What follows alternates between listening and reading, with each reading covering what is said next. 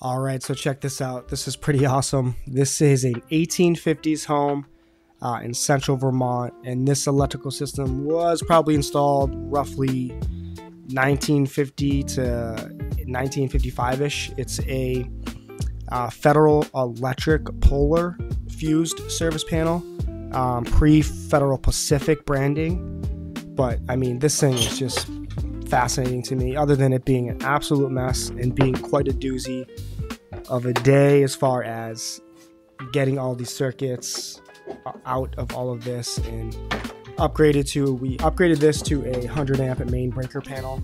The meter up there above, one of them is active, the other one was an old one that's been disconnected, but that whole top portion there is going to go away. This is a multi-phase project here. We're upgrading it in phases. This for being the first phase, getting all of these circuits figured out, and the meter disconnect will be relocated outside with a typical service mast on the outside of the home, and the new feed will be brought in. But for now, it was just a matter of pulling the meter, getting into this thing, and realizing how much of a mess it was.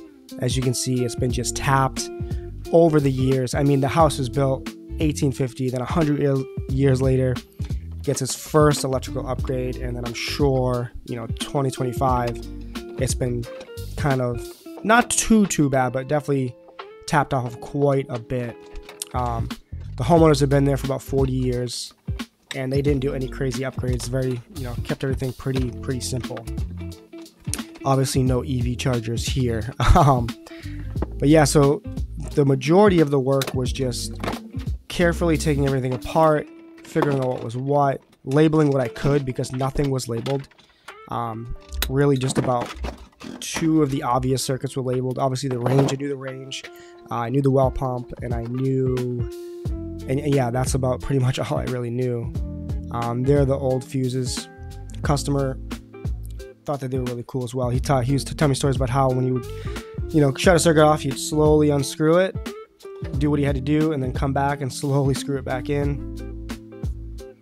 And yeah, but yeah, I mean, I find this kind of fascinating. It was definitely a good day at work, but it was fun to kind of see the bit of history there. There's the main right there, the main fuse block just simply pulls out, and then on the other side there was the range fuse block, which both were tapped off of as well for whoever added circuits and these other disconnects on the side there.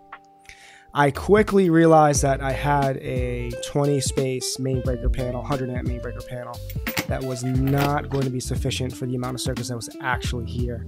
So luckily the supply house was close enough, and one of my guys delivered it over to me so I didn't have to leave, which came in super handy there. But there's that old Romex, cracks in your hands, really old, really brittle. Part of the upgrading phases going down the line there, all two wire, is going to be slowly upgrading all the wiring as well.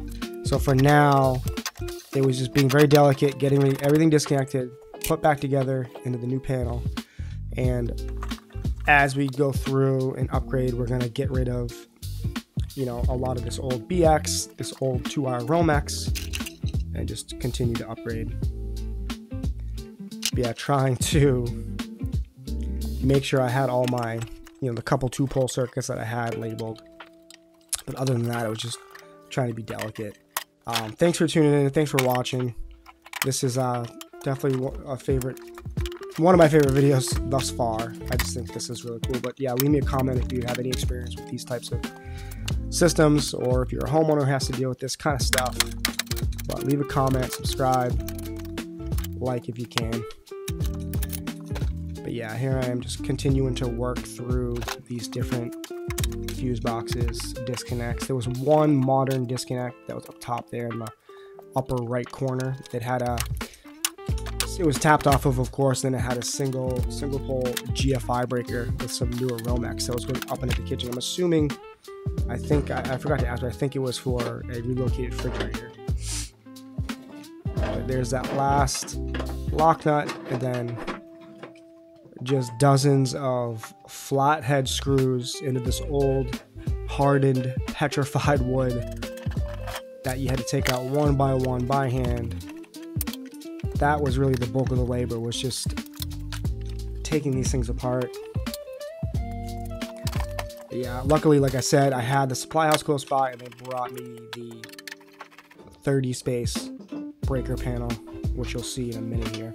And yeah, so I reused that feed. I did use some Polaris taps to extend it onto the breaker delicately, even though I almost just slammed that on my foot. But there you go.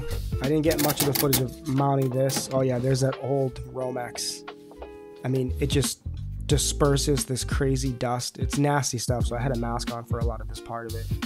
But it still looks like a mess. But that whole top portion there is all going to slowly get upgraded and redone. Those are those Polaris taps. I extended that a bit because this is all somewhat temporary. Those didn't make it to the panel, and I didn't want to beeline them too hard, so I did put those J boxes in to pick those up, which will remain, and those will be used for other circuits as they're upgraded. This isn't going to be, you're not really going to see the ending of this. This is sort of just like the beginning phase of this overall project. There's still the outdoor stuff to figure out. But a lot of this Romex, this older BX and Romex 2, the insulation was so, you know, I had to use my razor knife on some of them to cut the insulation because the strippers just wouldn't do it. It's that old rubber, that old cloth type insulation. Some of it was cracking and falling off pretty heavily, but we made note of the more severe ones that we're going to upgrade first and kind of prioritize safety over all of those things. And as things get modified, the arc fault and GFI breakers will come into play, and we'll upgrade all of those for all the various circuits, because he's got some other stuff in the house as well that we're going to obviously upgrade along with the circuits.